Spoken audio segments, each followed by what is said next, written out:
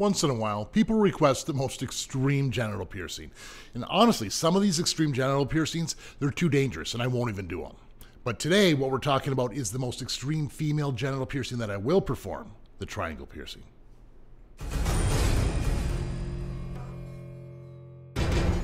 The triangle piercing is an extreme piercing because it's below the clitoral shaft. So in a way, it kind of looks like a really deep hood piercing.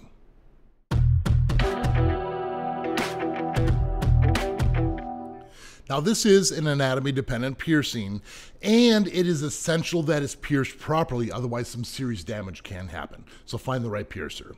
Now basically what we're looking at here is if you have the clitoral shaft sticking out here and the clitoris up on top, we are going below the clitoral shaft, right where the inner labias come in and meet that area. So you're generally going to be using a circular barbell, a captive bead ring, or a curved barbell to heal this properly.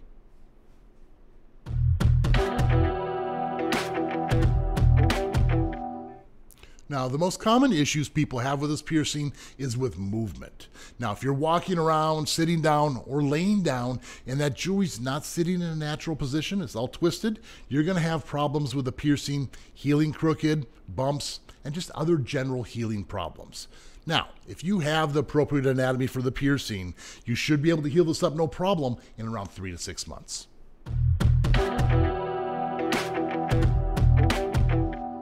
So now this is a really deep piercing, pretty extreme, and going through a lot of nerves. Let's check this one out.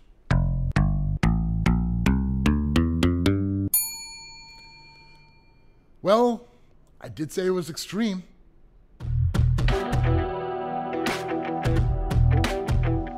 Now, there's a lot of confusion on the placement of a triangle piercing. I know this because I've seen a lot of triangle piercings that aren't quite triangles.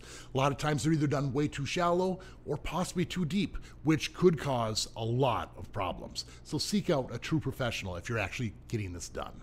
Now, the piercing itself is really popular because it can actually bring stimulation from behind instead of on top.